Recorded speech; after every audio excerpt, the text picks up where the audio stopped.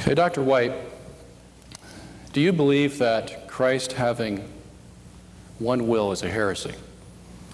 Yes. Do you believe that Christ having two wills is orthodox? Yes. Could you show us in Scripture where you know that to be true?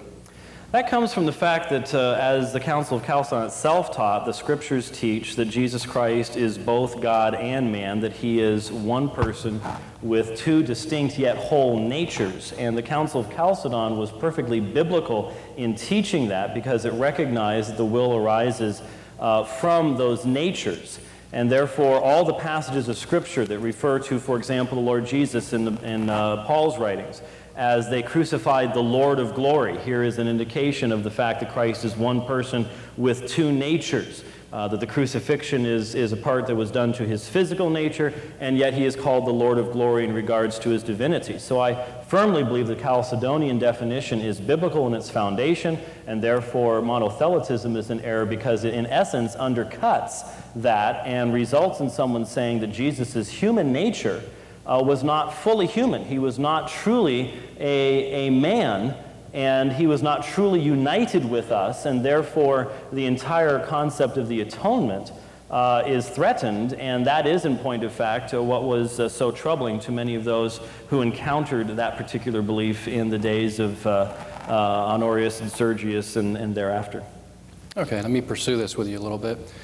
I couldn't help but notice that you referred, first of all, to the Council of Chalcedon, but you don't believe that they were infallible, do you? No, I certainly do not. I do not believe that any council is infallible. I believe that a council's authority is always subordinate to the sources from which they derive their beliefs. Okay, so then what the Council of Chalcedon said could be an error, is that yes, correct? It could be, unless it is in line with Scripture. For example, the Second Nicene Council, which I believe is numbered the seventh ecumenical, if I'm recalling correctly, was very much in error in promoting the concept of the adoration and veneration of images. And you can see this by examining their alleged biblical argumentation. In that case, their biblical argumentation on an exegetical level is utterly fallacious.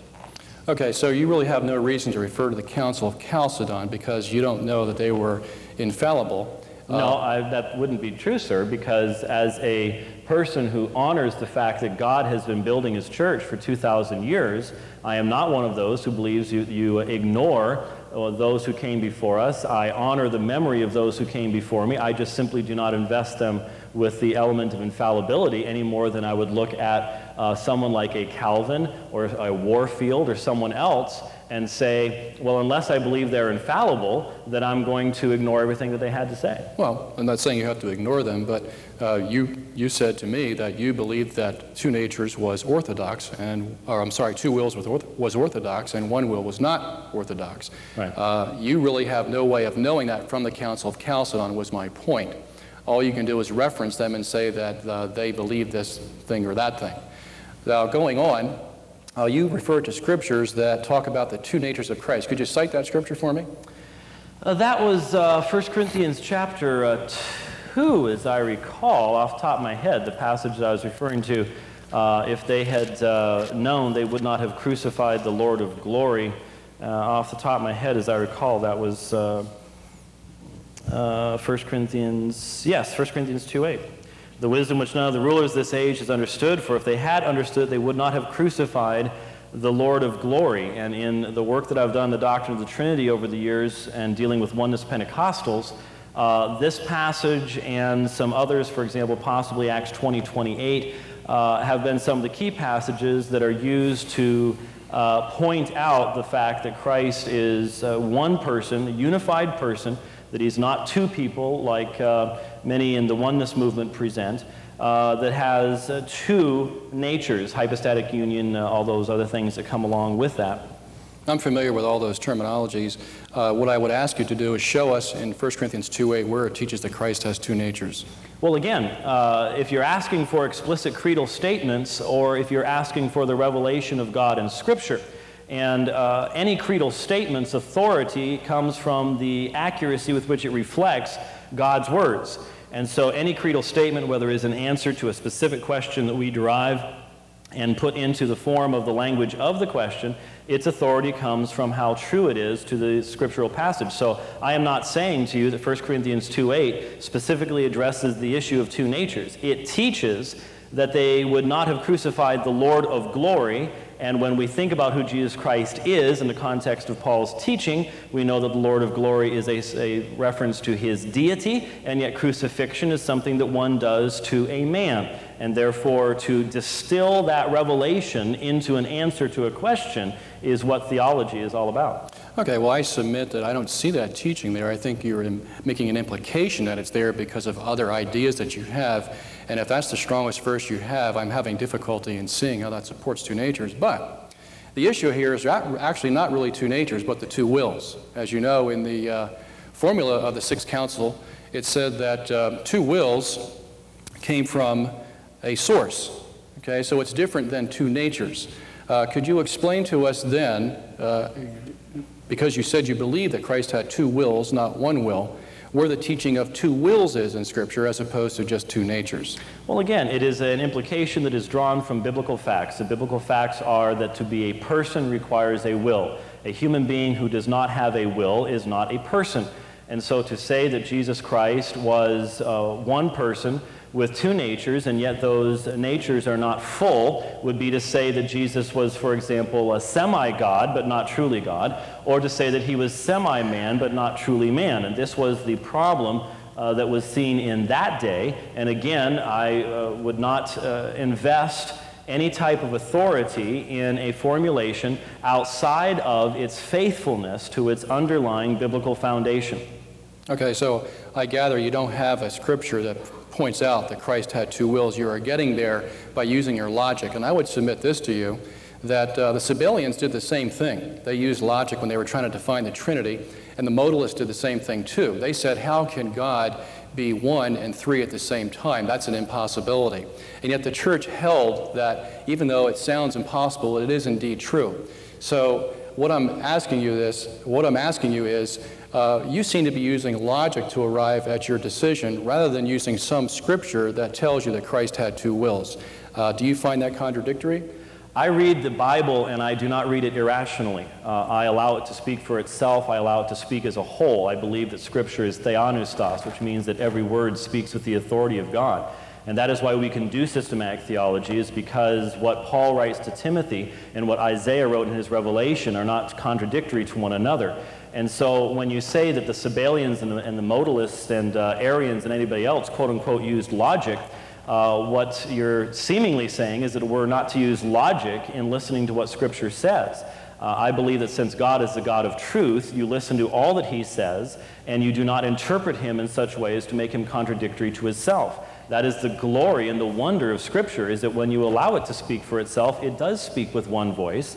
And in responding to the Sabellians and the modalists, they did not use logic on every passage because they misinterpret passages in such a way as to make the authors contradictory to themselves. I find it interesting that you grilled me on the issue of the two wills, and you said for 40 years no one knew whether that was true or not. So what's a person to do? And yet I'm asking you for one scripture that talks about two wills, and you haven't given me one yet. And yet you claim that Scripture is your final authority. You went to 2 Timothy 3:16 and you said it's profitable for its theopneustos, it's the ultimate that you go to for any controversy at all, and yet you still haven't given me a scripture saying that Christ has two wills. You've given me a lot of verbiage that says we should do this, we should do that, we must think this way, we must think that way.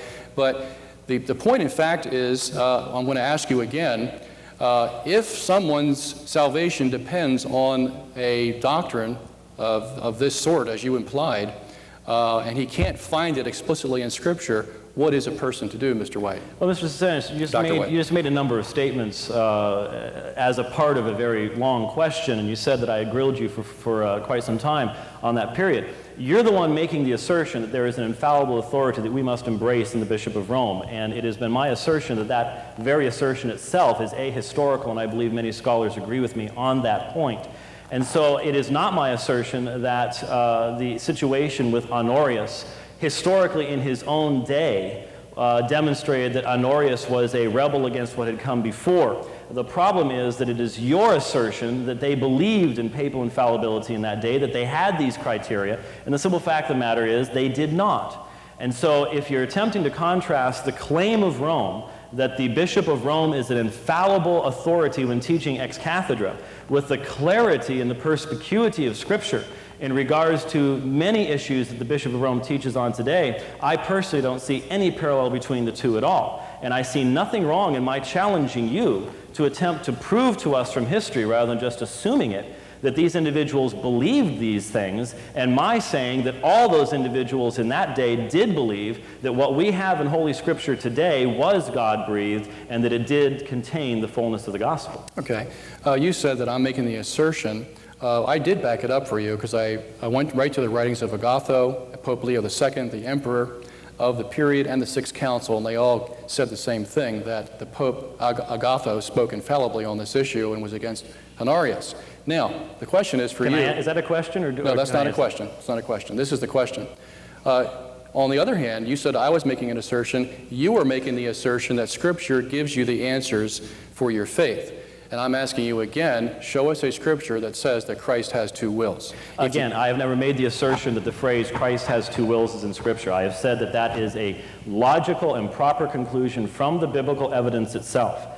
And even more important than that is the fact that those individuals that you are citing, you quote Agatho, here is someone who in his teaching never taught the things that you as a Roman Catholic today would teach as necessary to the gospel of Jesus Christ, such as the bodily assumption of Mary. And this is the entire point here, is that what we're supposed to be discussing is, did Honorius teach in such a way as to violate the doctrine of papal infallibility, and how do we know? It is an interesting question to ask whether we should have a debate on the issue of the natures of Christ on the basis of biblical evidence, and I suppose we could have a debate to discuss that. I'm not sure anybody would show up for it, but I suppose we could do that, but I don't think that it's relevant to this particular issue at all.